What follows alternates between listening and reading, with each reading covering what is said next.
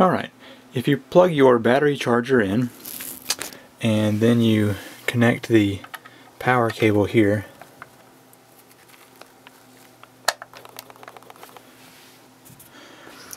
and you get this right here occurring, then you think you're good, and then you go to plug in your battery. If this is happening, then your power supply that you purchased is not supplying enough amperage, so you'll have to buy one that is over 2 amps. After you've gotten a power supply that supplies more than 2 amps, your charger will operate like this, showing the charging lights as being on.